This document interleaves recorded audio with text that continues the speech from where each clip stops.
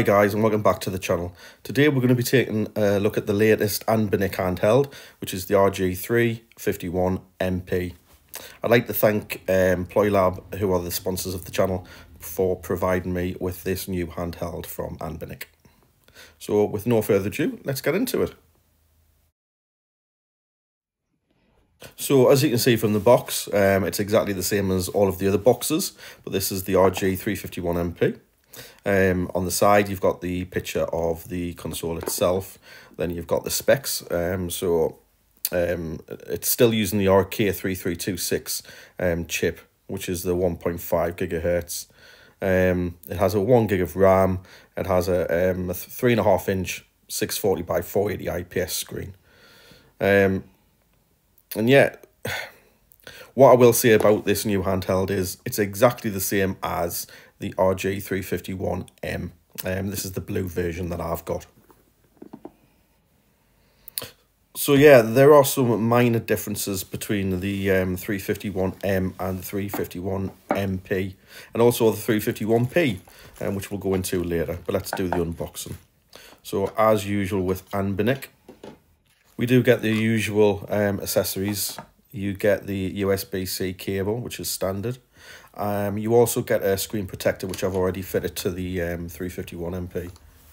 And you also get the Wi-Fi dongle.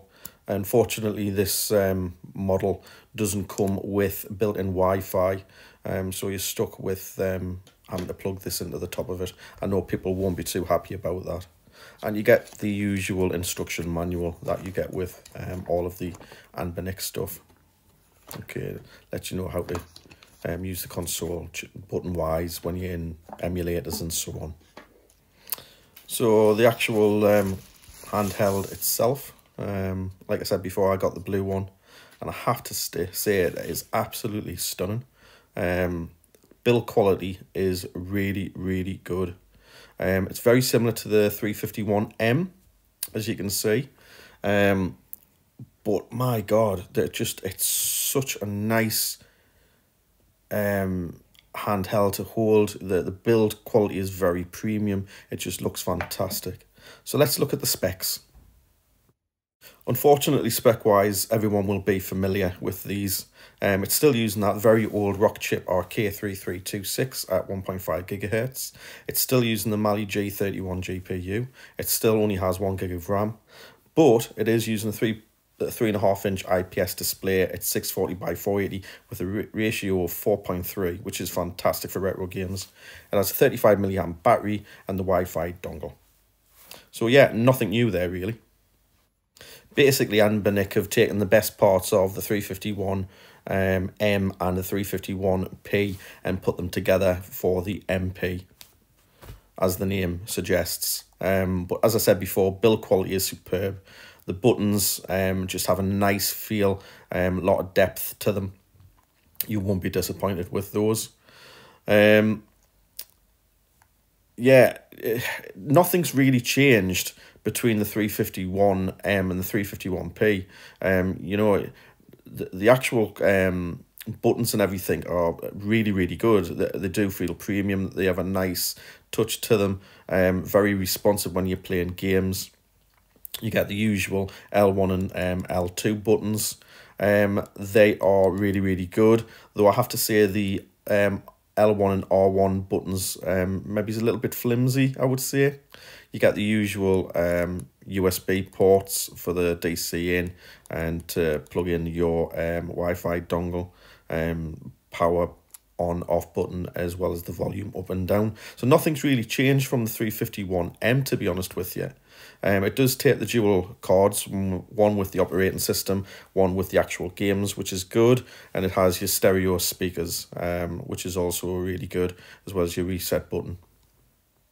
On the back, again, you have the rubberized grips that you find on the other models, and you have the name Anbernic and the model number. So yeah, but I mean the finish on the actual handheld is superb. I really can't complain about it. It just looks stunning. I love the blue colour. I think it's called Ocean Blue that PloyLab sent me. Overall, it is a really, really premium handheld to hold and to use. However, Anbernic are just too late to the party with this one, with regards to the specs. Everyone's sick of that same chipset now. You can find it in most handhelds, and we're now moving forward to the new breed of handhelds that are using higher specs than this.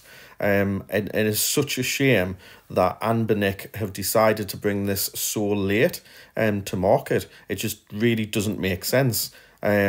My previous reviews of the 351M and the 351P really is what this machine is. Nothing's changed with it when it comes to gameplay. It has the same issues as the previous machines when it comes to emulating, such as Dreamcast and the PSP and so on. You know, this handheld that was sent to me comes with over 20,000 games on it, which is fantastic. However, because of the old chipset that they're using, you know, when it comes to your N64, your PSP, it's not going to play all of those games perfectly. You know, yes, when you're playing your normal games such as your NES, your Sega, your Master System, the Super Nintendo and so on, Game Boy Color, fantastic. You know, you're not going to be spoiled for choice, certainly not. But when you go to those bigger hitting machines, at this later stage of handhelds, you want a machine that's going to play them perfectly. And this chipset just isn't up to that standard. You know, and I think really Anbernic have really let themselves down by releasing this so late. This should have been out 6-7 months ago, and it probably would sell a hell of a lot better than what it probably will now. But saying that, all's not lost. You know, at the end of the day, you do have the screen that was on the 351P on this particular model, which looks absolutely beautiful. It's very sharp, it's very crisp. The ratio, the 4.3 ratio is perfect for retro gaming. And as you can see, the colours really pop out of the screen. I've got no complaints whatsoever when it comes to the screen quality. It is absolutely superb. This particular model, again, uses Emulec, which everyone will be familiar with. It's a really good out-of-the-box system to use, operating system to use. And as you know, I do all of my reviews out of the box. I don't mess about with anything. I don't mess about with the settings. I like to show people what they will get when they buy this machine. And to be fair, out of the box, this works perfectly. The operating system isn't the best. Yes, it does have some issues with it. And yes, you can update to a custom firmware, which I would recommend. However, if you don't want to do any of that, what you get out of the box is perfectly playable. You know, and it's a good handheld. Don't get me wrong. As I mentioned before, the 351MP doesn't come with built-in Wi-Fi, so you do get this dongle, and it's just a simple matter of plugging it in the OTG slot, and then you go into the settings and set up your Wi-Fi connection. Very simple to do. The only downfall is you're left with it stuck out the top of the handheld, which is a little bit unsightly. But it's not really a deal breaker. Some will not like it, some won't be bothered. It is recommended to use it because you can download your additional themes. You can download your additional bevels, and obviously you need to be able to do your updates periodically, so you do need to have it connected to the internet at some point. But yeah, it would have been nice if Anbernic had been able to build it into the 351MP rather than having to use a dongle. But it's one of those things. There's not a great deal we can do about that. So what we'll do now is I'll show you a little bit of gameplay from some of the emulators. What I will say is, and what I would suggest is, this isn't going to be a full-blown review of each and every emulator that's on the system. And I'm not going to go over the usual games that we would normally show to see how the handheld runs.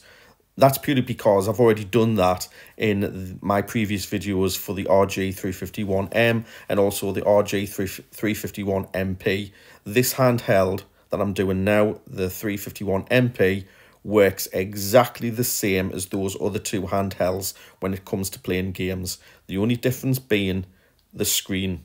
Okay, so the screen quality is much better on the MP. Okay, it's very similar to what you get on the P, but gameplay wise and emulator quality, it's exactly as it is on those other two handhelds. So what I would suggest is that you go to the either my website and you can read the reviews on those other two handhelds, or additionally you can have a look on the videos that I did on those two handhelds as well. They're on the channel. So when it comes to playing games, if you want to go and take a look at those videos, they are a lot more in-depth when it comes to talking about how well it runs the games. Okay, so what I'll say is at the moment I'll shut up and I'll let you watch a little bit of gameplay.